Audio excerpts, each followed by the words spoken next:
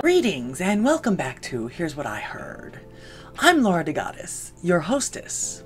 Thank you for clicking on my little acre of the internet today. Today's video is going to just be a little short, sweet extra since I had a little bit of extra time, and I also am trying to get good at this and practice, so I'll take any opportunity that I can to improve myself on this platform and others, and being able to do this. I wrote this down the other day and I thought that it might be pertinent to somebody.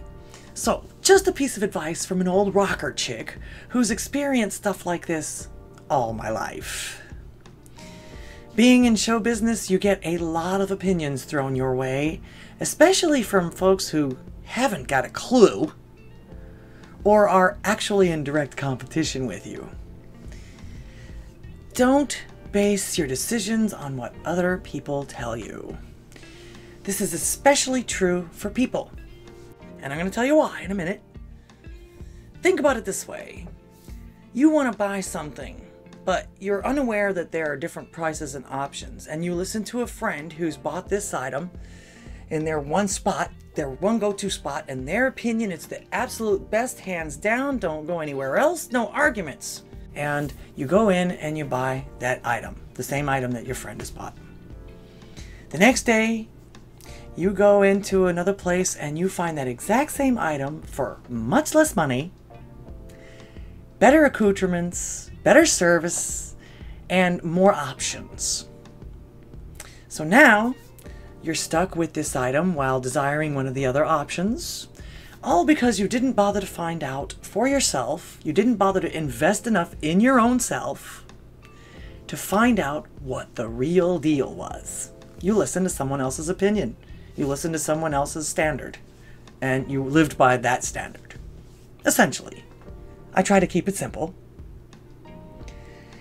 Not to mention the fact that you wasted all that money that you could have actually bought more food with.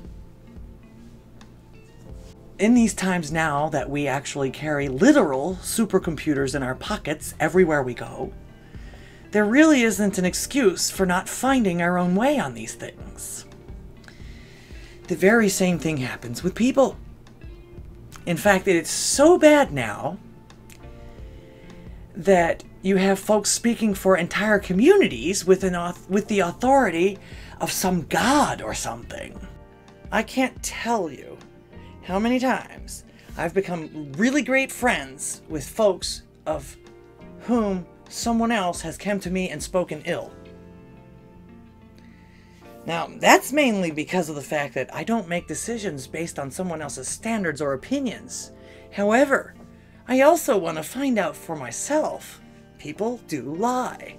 And you never know what kind of a quibble these people have had in the past.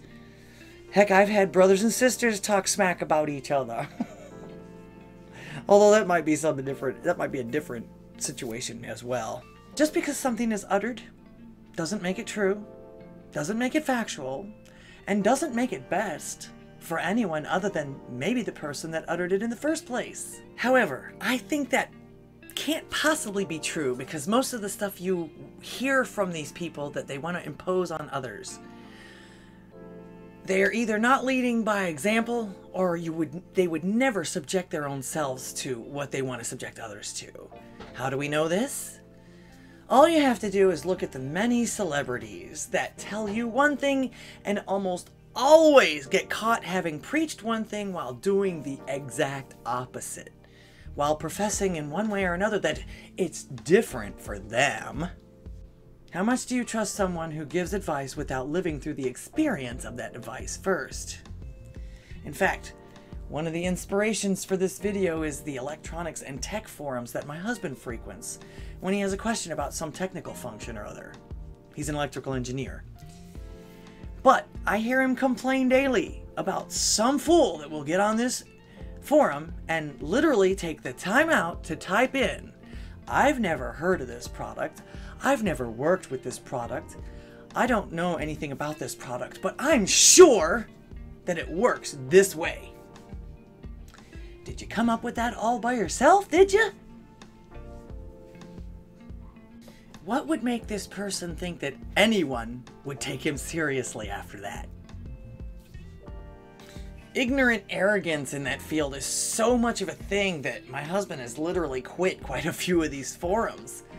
And I've seen him go back to his actual physical library for things, although that's not going to answer a lot of his questions on like brand names and stuff like that. So he pretty much knows what's in those books. Now look, don't get me wrong. I'm all for the fact that everyone has a say, so everyone should be heard.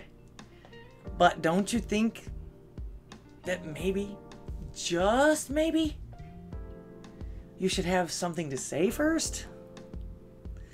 So yes, listen to others' opinions, but please, make up your own mind. Living by someone else's standards in my own life has always turned into a disaster. And it's a fact that has always seemed to turn out to be true. Knowledge is power. Don't let anyone ever tell you that it's not. Your own knowledge. Invest enough in yourself to find this stuff out. And it's not because other people are going to lie to you or anything like that. It's just other people have different standards. Other people have different ways they look at things. Other people have different desires. They're just different. Just a piece of advice from an old rocker chick for true freedom, in my honest opinion. I can only speak for myself, but you do you. Oh wait, that is freedom.